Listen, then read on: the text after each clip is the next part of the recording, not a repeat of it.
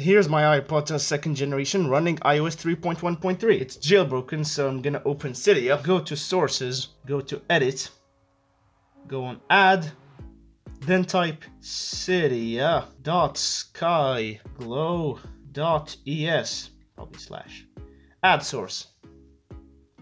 There you go, it's adding the source. Look at these fingerprint smudges. Click return to Cydia. There we have our little repo, so click it, all packages, scroll down, then there is tube repair beta. Click modify, install, and confirm. Restart Springboard. There it is. Slide to unlock. Looks like there's an issue. I uninstalled some patchy or whatever the hell is pronounced. When I installed tube repair, it crashes the settings.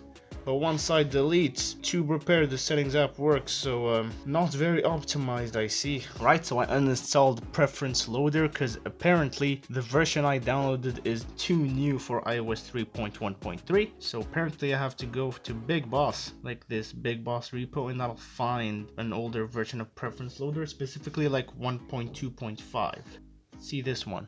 Ooh, okay, very updated. Let's just try this one. Boom. Restart Springboard, slide to unlock.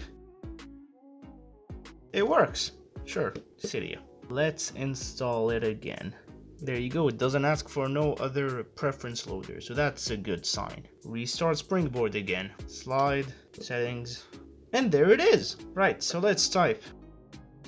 There you go. But then we have to correct the date and time, because that's a problem. Now if we go to YouTube, it seems promising. I didn't download like a whole bunch of dependencies, so that could be necessary.